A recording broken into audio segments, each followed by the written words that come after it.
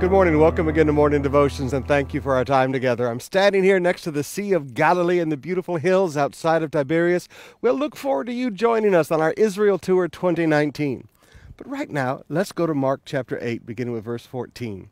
But the disciples discovered they had forgotten to bring any food, all right? So they were doing their jobs and looking at their provisions and their supplies.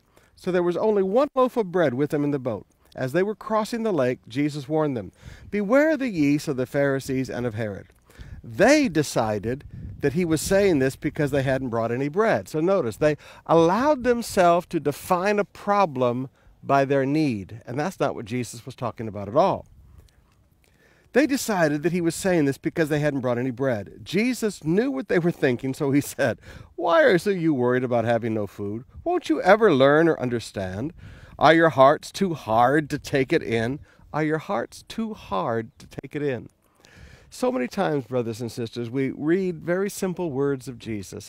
His words do not take a rocket scientist to understand, but it does take a soft heart to understand. Let me say that one more time. The words of Jesus are not complicated. They don't take a rocket scientist to understand, but they do take a soft heart to understand.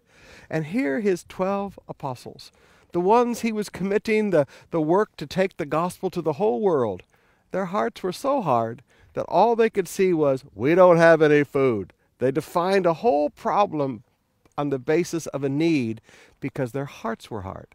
Now I want to challenge you today.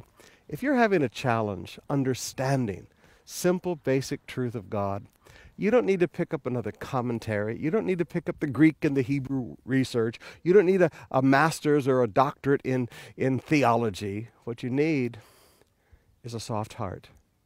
If you're having trouble with the scriptures, maybe it's time to put away the books and get on your knees and say, "Lord, would you give me a soft heart so I can understand beautiful truth?"